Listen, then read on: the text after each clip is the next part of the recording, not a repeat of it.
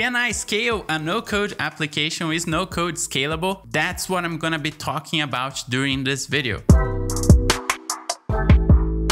Hi, my name is Caio, I'm the CTO of WeAreNoCode, and in this channel, we talk all about the no-code space. So if you're new to this no-code universe, or if you want to know more about these no-code tools and what you can build using no-code tools, don't forget to subscribe to the channel and also leave a thumbs up on the video. So let's talk about this subject today. Can I scale a no-code application? Is no-code scalable? That's something that a lot of people always ask me, and I get it. It's a normal question. People want to know if once they build their own software using no-code tools, if that will last, right? If you can keep using that no-code tool forever or as long as possible, and if you can scale your application. So that's something that I would say right straight from the bat that it is possible to scale. So I've seen a lot of people doing that. I've seen projects scaling and getting lots of users using no-code tools to build that software, to power that software. Now, let's think a little bit about this even further. Why are people concerned about that, right? So people want to know like, oh, I'm going to build my software, I'm going to build my startup project using no-code tools. And then I'm concerned that once I do that, if I succeed, if I get a lot of users using my application, that no-code tool will handle that high volume of people accessing my application, accessing my website, my web app, whatever you are trying to build. So I understand that's a common fear. And also it comes a little bit attached to the fact that no-code is something new. And when we talk about something new, people always come with lots of questions and uncertainty around it because it's something new. It's new technology. It's similar to when we heard about crypto for the first time. Lots of people asking lots of things, scared about it, scared of how it works, if that works, if it's true, if it's legit. And same thing happens with no-code and any other technology, any other new technology. So I believe that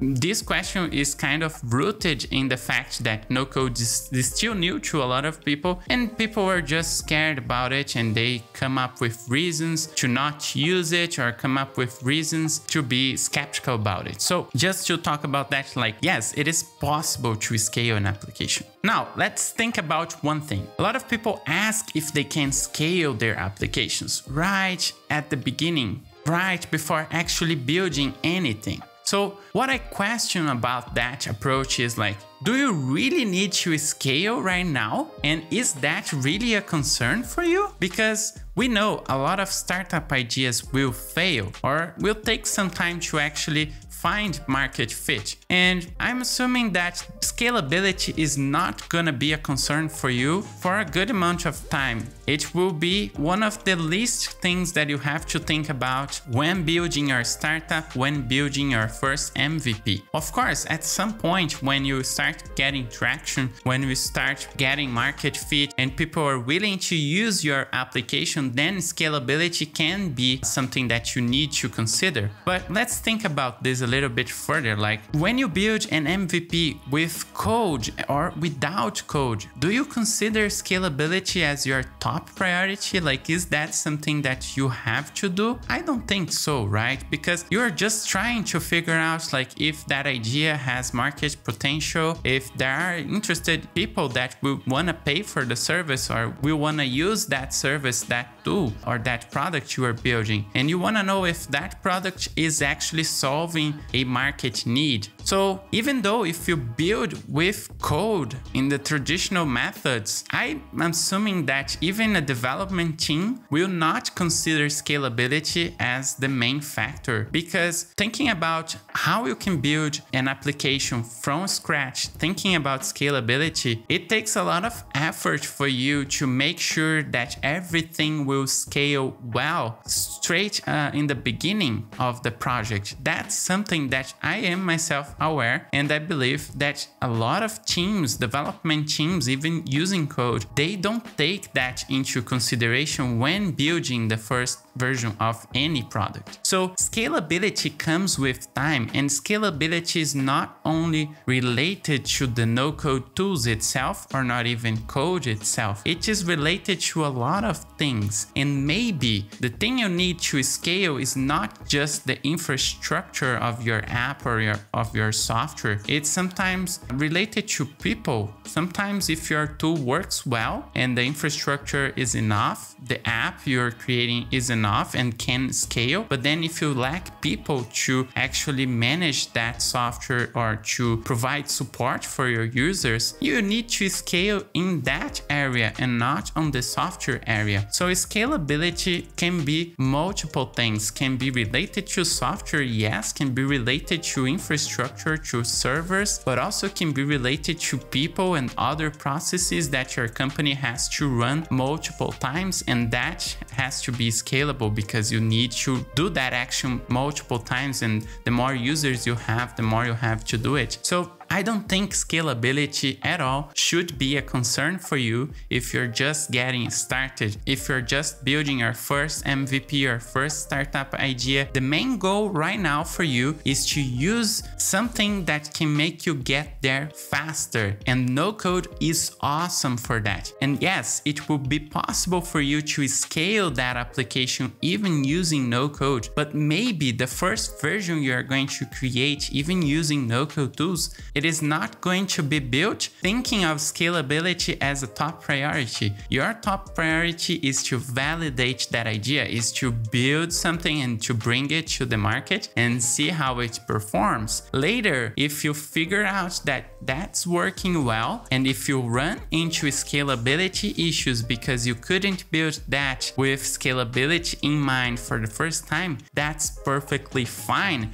because scalability was not your goal. Imagine if you build your application, take more time to make it scalable at first, and then you launch it, and then you see no one wants it, no one is using it. What a waste of time making sure that that was scalable for nothing, for no one that's gonna use it. So it's better for you to do the opposite. Build something non-scalable at first, even doing manual stuff. Do not try to automate everything, and then if you need then to do it, to scale, to automate things, then you do it by demand when you really need that. That's the smartest approach.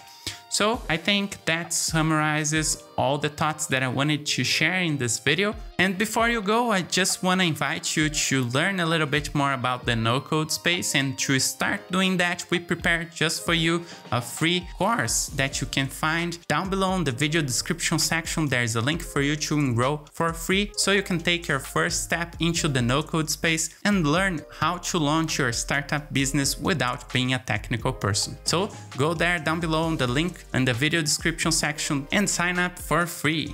Thanks for watching. Don't forget to leave a thumbs up on the video and subscribe to the channel. I talk to you on the next videos. Let's no code.